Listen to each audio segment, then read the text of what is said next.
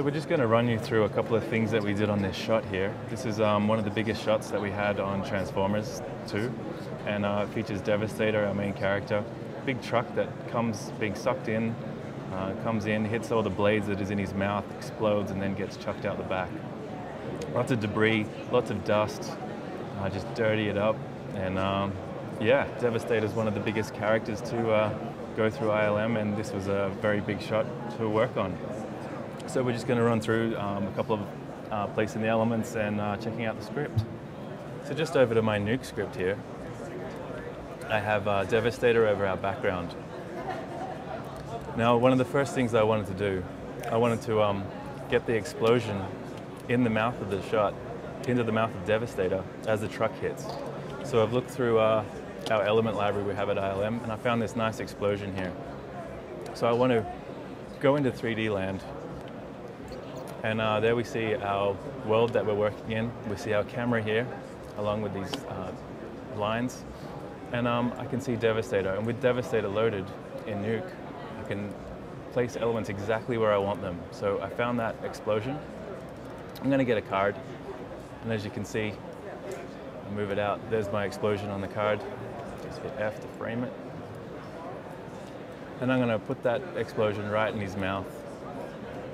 So just spinning around, making sure it's in his mouth. He's got his head slightly tilted towards camera right here. So the mesh is pretty heavy, so it gets a little hard to see, but that's what we've got to work with. And this is a proxy res, small res of Devastator, any bigger than this, and it's not very useful for us to use. So by putting this explosion here in his mouth, we're able to put it through the camera, and that's the position that we get. His mouth is about here, and here's my explosion. And as I put this over our comp that we have, you see the explosions lined up perfectly with his mouth. And if we were to move the camera further along in scene, this explosion will track perfectly in his mouth. So with a bit of cutting it out via the depth channel, we're able to put that explosion right in his mouth, give it a bit of interactive lighting, a bit of a glow, and this is the explosion right in his mouth, right as the truck goes through. And with that explosion, I now want to put a couple of sparks as the metal flies around his mouth as the truck gets eaten up. So I've got a explosion here, a spark that I found along the element, and just the same thing again. And then just place that element where it fits into the scene. So we get right into his mouth there. So as we put that element over top of Devastator's comp, we can see our little spark element hit there. Just hide the previous explosion. And there's our spark. So a few more of those that went into the actual comp, the final comp. And it just gave a couple of sparks every 5-10 frames, pop, pop, pop, pop. It worked really nicely. So here we have another spark element. Just put that one straight over. There's the spark element. And a few more of those held into his mouth via the depth channel. So also along with the fire and explosions in this shot, there's dusty environment. He's pretty big, so he's going to cause a lot of dust, and he's just transformed from his land character into his animating character. He's actually 5 trucks that come together to make Devastator.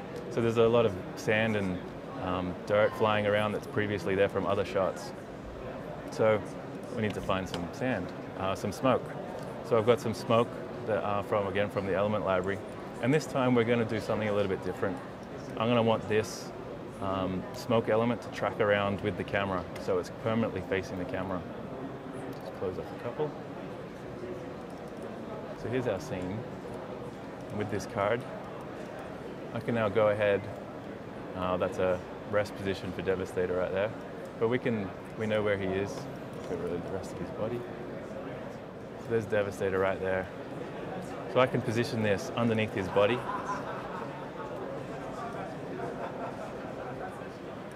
Get a lot of dust and smoke underneath his body. And now when I come to, I'm just going to turn Devastator off here, just to show you so it's quick. So we got the camera, and just with plugging this camera into the look control of the Transform Geo, we're able to keep that card perpendicular to the camera. So as the camera spins around Devastator, this card's always going to be facing towards the camera. So it's quite handy, so you don't get the edge of the card peel around, and it works quite well when you're adding dust and smoke especially. It may not work quite as well for explosions, but for this situation, the spinning around looking at camera was perfect. So as you can see, I've got a couple of cards in here, explosion for his mouth, dust under his body. Now I'm going to go to another frame here, just to show you another part. So we see that card spin around. That element now turns off from his mouth because the truck's no longer in his mouth. And I'm looking for an element for when the truck is eaten up and it spits out the back. So if we have a look at Devastator here, we can see at the back here, there's a big hole right here. That's where we want a big mushroom cloud explosion, fireworks spitting out the back. To go in, we're getting some dust rendered from our particle department, and we're just going to get some explosions and sparks that come flying out of there. So again, down here, explosion. So I've got this element, which is a nice explosive element, and that fits in perfectly with this shot. So again, I'm going to do the same thing. Load in the card. And I can line it up perfectly with that hole that's in the back, right where all the exhaust dust and the debris is flying out after it gets eaten. And if I move this card all the way out here, and then even though it might look right on this frame, as the camera spins around, it's not going to track in with Devastator. So we want this card to be lined up right where we want it to happen. And that loading in the 3D and the Nuke is just working perfectly for this situation. This is exactly what we want it for. So in 3D space, I've lined up my mushroom cloud explosion perfectly. We see our camera there recording our card. It's a little bit off angle, so I could just twist it a little bit.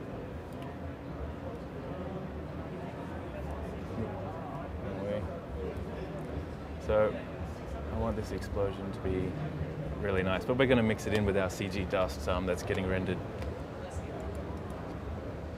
So as we come down, we look over, we render it through our scanline renderer and our camera, and then we just view this in 2D.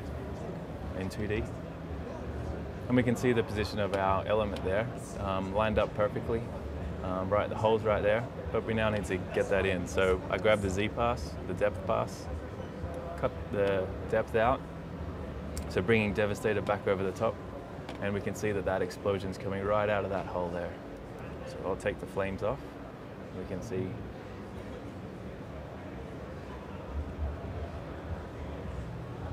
pretty cool. Now we'll grab our CG renders. We got our CG renders right here. Put our CG dust over the top, and then just to bring it back so it's not really thick dust, we get a little bit of interactivity, a little bit of flame coming through. And right here, I could add a little bit of flicker to it, haze it up and glow it up, and just make it look really flaming and really nice. And then we'll go back to another frame. And I've preset a lot of cards here. These are just a fraction of how many cards were actually in this shot, but it's just to show that we used lots and lots of dust. All these are little dust elements placed around Devastator.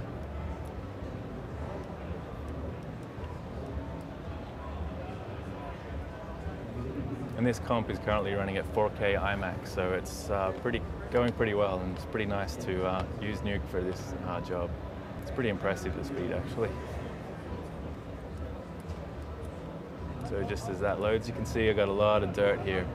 A couple of cards that are preset. I've got to fix up a couple of edges of my elements, but keeping that behind, say, Devastator's front leg there, putting it under his body or putting it completely behind Devastator, we just do that multiple times, and it starts to build up that effect. So we go back to where we started, just have a look.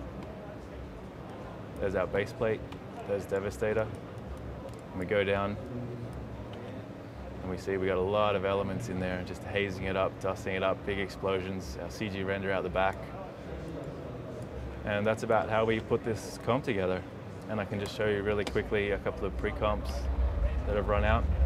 So again, there's the background. There's Devastator. This is CG dust that's getting sucked up. CG debris that's getting blown out the back for the truck. All cards there for the elements for the inside of his mouth. CG dust out the back. Some more interactive.